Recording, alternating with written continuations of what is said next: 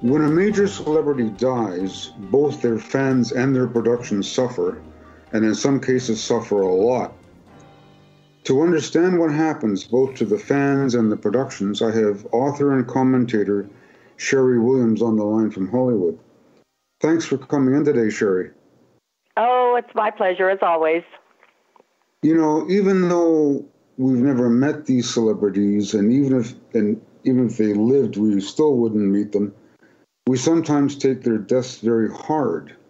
Why do you think that is?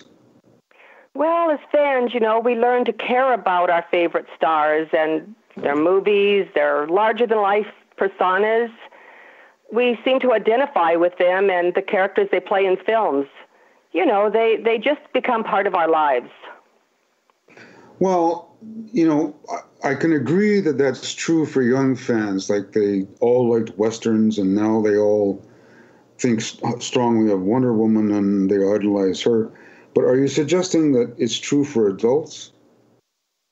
Well, I know that there's certain characters I love, and I go, oh God, yes, that's just how I felt, or that's just how I looked, and then there are others that I just don't care about. So that's just coming from my point of view, and I'm certainly an adult. Right.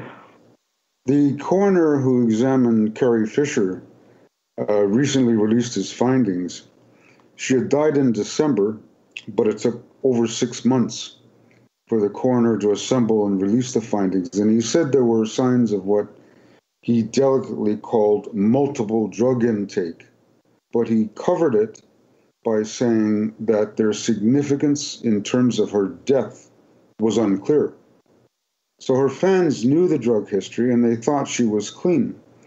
So is there some kind of breaking of faith here? Well, I'm pretty sure it was proven that she had a lot of cocaine and other drugs in her system. And to many people, she'd become a role model of sobriety. Carrie was immensely popular, and people just loved that she was able to accomplish being clean and sober.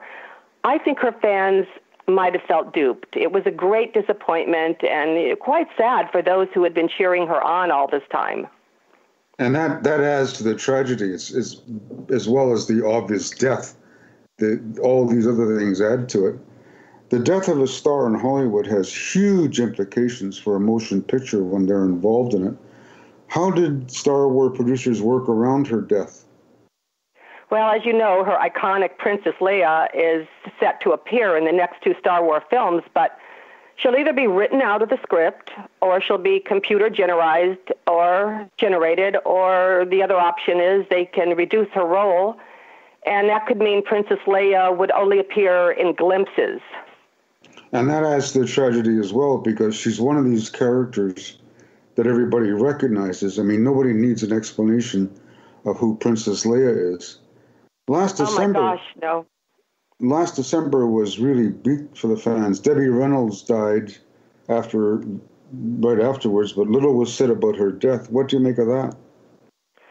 Well, perhaps because Star Wars was being marketed so heavily that Carrie Fisher's death, was a bigger payoff at the box office than her mom. So it could have been, if they had focused on Debbie Reynolds, it might have overshadowed Carrie a bit, and they didn't really want it to go that way. Again, for the box office, I believe. Back to the question of breaking of faith. Did Robin Williams, in a sense, break faith with his fans when he committed suicide in 2014? Oh, that's such a good question. He was so beloved by most everyone because of the classic characters he played. And, of course, we'll never forget when he was, Peter Pan and just millions of them. But it was just shocking to the public that he took his own life. But, his wife came out and softened the blow by saying that he had dementia and that he was actually losing his mind. So I think the fans probably forgave him for not wanting to deteriorate before their eyes. So I think you're saying there's no breaking of faith there. Well, I know that I was shocked and very sad, and all of the different characters flashed before my eyes. But when I thought how sad it would be for him to lose his mind, his body deteriorate, I could understand where he was coming from, and I forgave him personally. Philip Seymour Hoffman had a great track record. and many fans, countless fans. But his death didn't attract the huge outpourings of grief in Hollywood and across the country that Robin Williams' death attracted. How would you explain that? Well, like I said, I think Robin Williams played these beloved characters that we all knew for many years, and Hoffman played characters with deep emotional issues. I think Hoffman was an outstanding actor, one of my very favorites, and I was crushed when he died. And as you know, he was brilliant, but you just didn't love him the way that you loved Robin Williams. So that's the big difference. It's the love and the identification that some people feel for some Hollywood icons, and not necessarily intellectually. Yes, I'm sorry. Intellectually, he was brilliant, but on a heart level, I don't think you loved him the way that you loved Robin Williams, who'd been around since we were very young. Right. And just quickly, in January 2008, Heath Ledger died of a drug overdose. How did they fill in the spots in the film Imaginarium of Dr. Parnassus?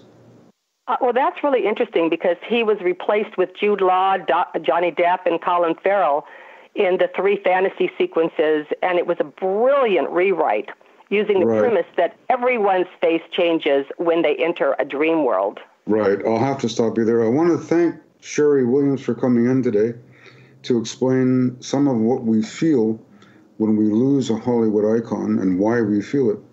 I've been talking to Sharrie Williams in Hollywood. That wraps up this edition of American Narratives. Please join me for the next edition as we continue helping you make sense of the news.